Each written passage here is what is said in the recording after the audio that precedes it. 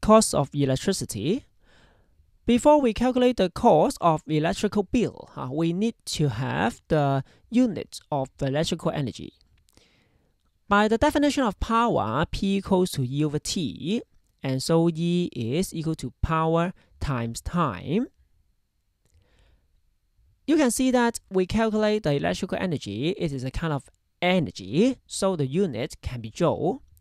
But it is not convenient for us to measure electrical energy because, for example, for an electrical heater with a power of 1500 volts, which work for 2 hours, if we consider the joule, you will find that it is a very large value.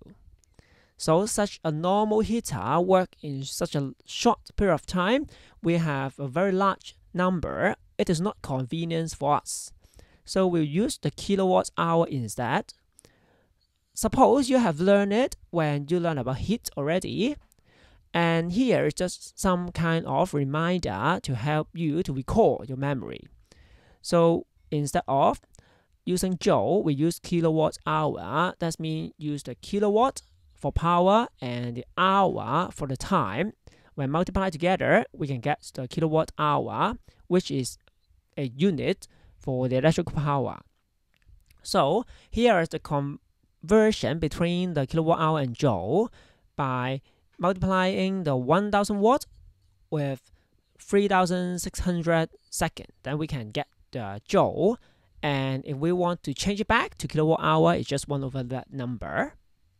Now, so 1 unit of electrical energy is equal to 1 kilowatt hour. So usually for our electrical bill, it will show us the total unit we use. And also it will tell us the cost of 1 unit. So it's simply multiply the 2 numbers together, we can get the total cost of the electrical bill. Let's see an examples here. We have an appliances of 200 watts and work for 5 minutes, and we want to know the electricity cost. So firstly, we have to find the unit used, and by E equals to P times T. But we should note that instead of joule, we should use kilowatt hour. So we'll substitute the power as kilowatt. So it becomes 200 over 1000 kilowatt. And 5 minutes is 5 over 60 hours. Then we can find the energy used in terms of kilowatt hour. And because we know it costs 80 cents per unit, so we can just multiply the 2 numbers together.